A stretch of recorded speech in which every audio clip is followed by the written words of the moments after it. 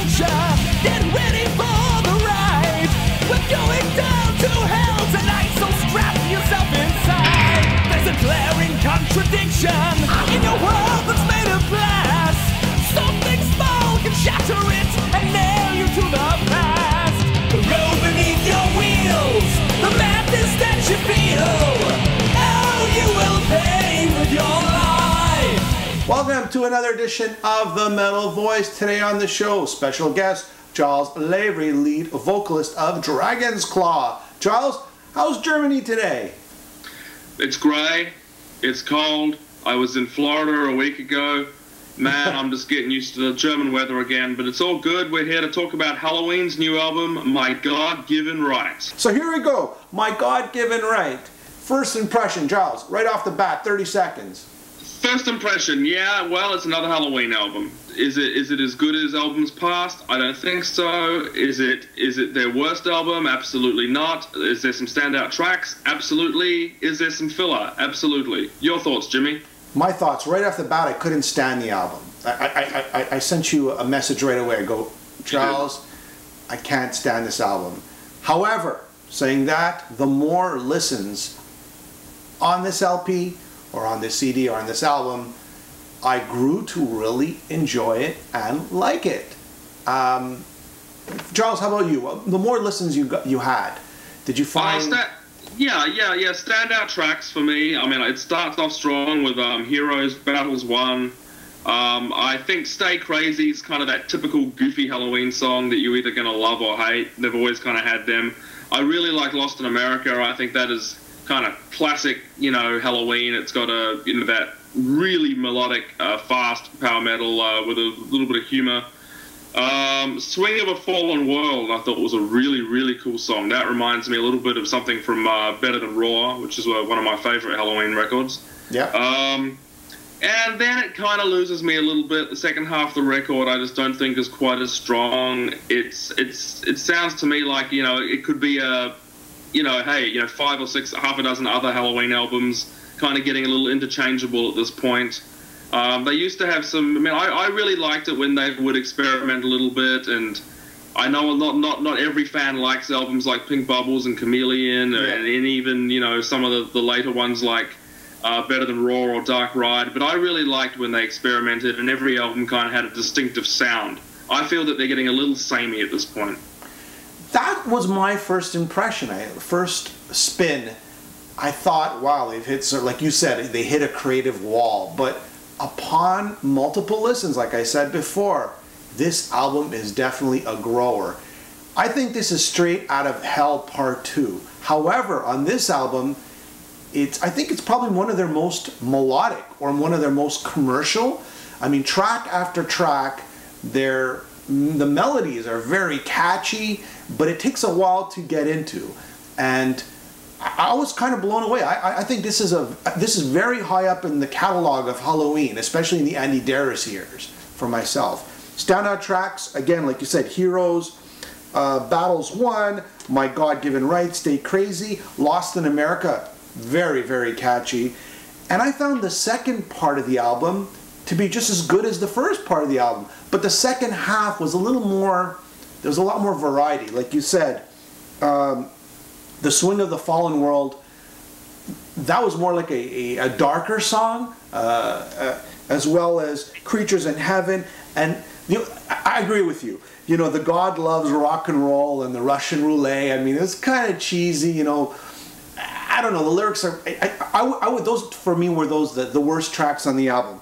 But the closer, You Still of War, was a perfect Halloween song, and you have the keyboard sort of like in the background, but they kind of like peek their head up and then they disappear again. I thought it was very catchy and cool.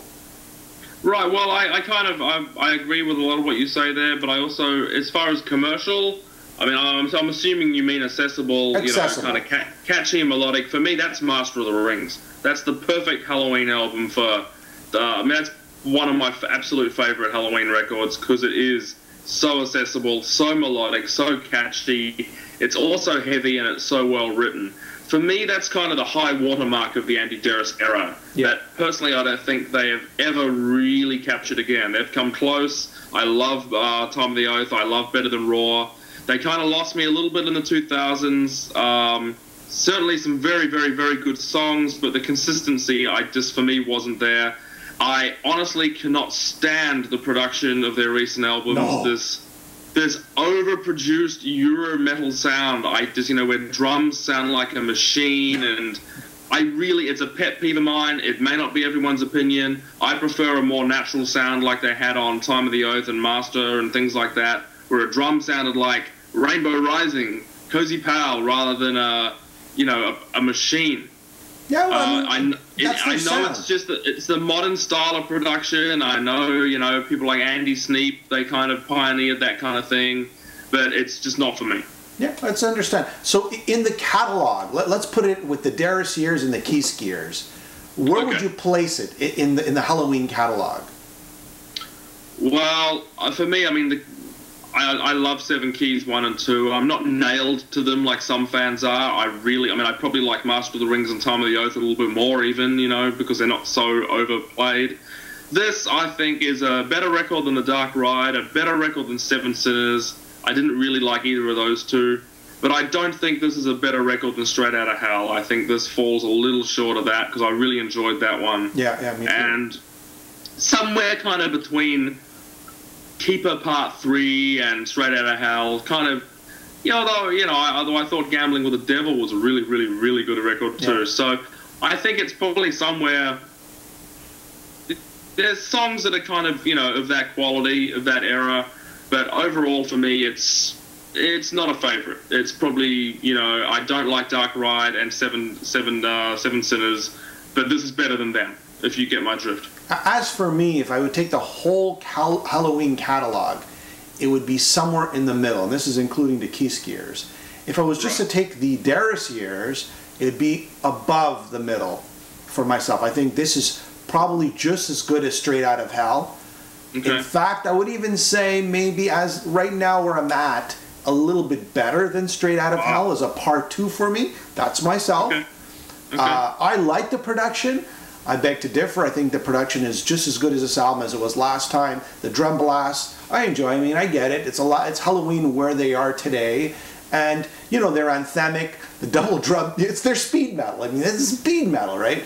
And they... You can be speed metal without having the drums sound like a drum computer, though, Yeah, I don't know. I like it. Again, it's a matter of taste. I think the true Helloween fans are going to like this album.